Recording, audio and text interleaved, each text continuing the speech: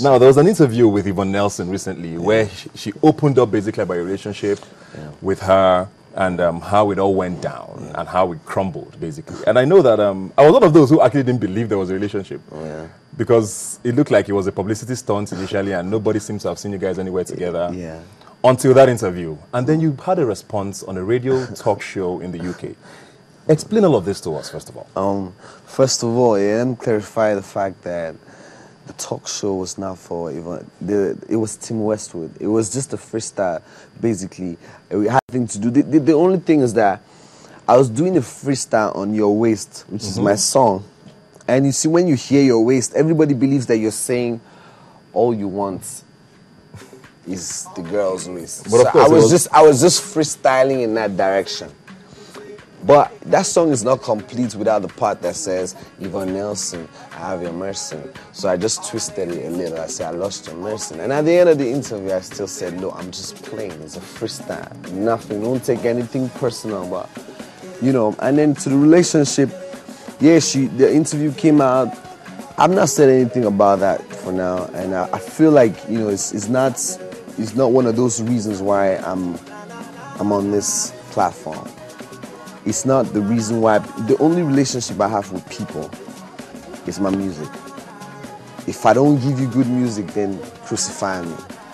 You know, the whole relation. I don't really like talking about it. You know why? Because I realize that every time I say something about this whole Yvonne Nelson thing, other branches come out, different things. So why not just state it clearly now, so that no more branches? Right now, all I can say right now is that, you know, I'm just chilling right now. I'm single, concentrating on my music, and that's. What happened? Why did the relationship break up? What happened with it? Why did it end? From the interview, she made it look like you cheated on her, and there were other parties in the relationship. Why did the relationship end, bro?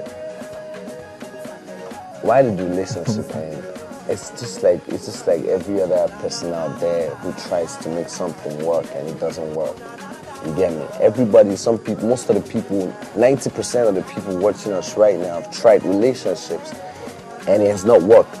The reason why theirs is not on the blogs is because they're not popular. Mine is because I'm who I am, so people have to talk about my stuff. It's just like everybody out there. It's just like you trying to work something out and it's not working. We all have relationships. We know, we wear the shoe. We know where it hurts. So I don't think it's fair for me to sit down here and start telling you this happened, that happened, this didn't happen. But was there a third party? Of course, you know that relationships always crumble because of third, fourth, on your part parties. Or on her part? I don't know whose part now, but you know, we always have those people there somewhere. You know, so that's just it. Was Tonto DK in the picture? No. Tonto was not in the picture. So the relationship didn't break up because of Tonto DK. But did you date Tonto DK at any point? No, I didn't. Tonto is somebody that I respect, and that's how it's been. But like I said, you know, the Iyanya these days, anytime I say something about a girl or something, or I take a picture with her, everybody goes. So what did you think when you saw that interview that she granted? Well, I just woke up and I saw it, and I was just, me and my team were like, wow, are you serious? Because this is not, we thought that phase was, you know, we thought we passed that phase. We thought there was no need to, you know, to tweet or say stuff. We thought it was just something that, I mean, adults, you know, things happen like that, and people don't need to hear about it, you know what I'm saying? But I guess the whole mix-up was the fact that after Tim Westwood, everybody thought Tim Westwood freestyle was for her, which is completely...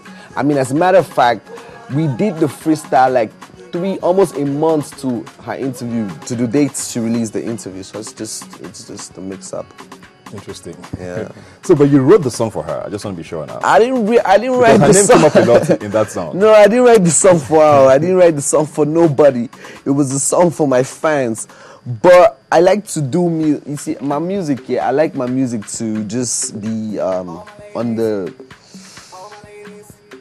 on that original side, so I could just shout out someone who has an effect on or. And it just so happened that it was Yvonne Nelson. You get me? You know the funniest thing, Genevieve is on that song. I said Genevieve, but you know nobody really heard that Tonto.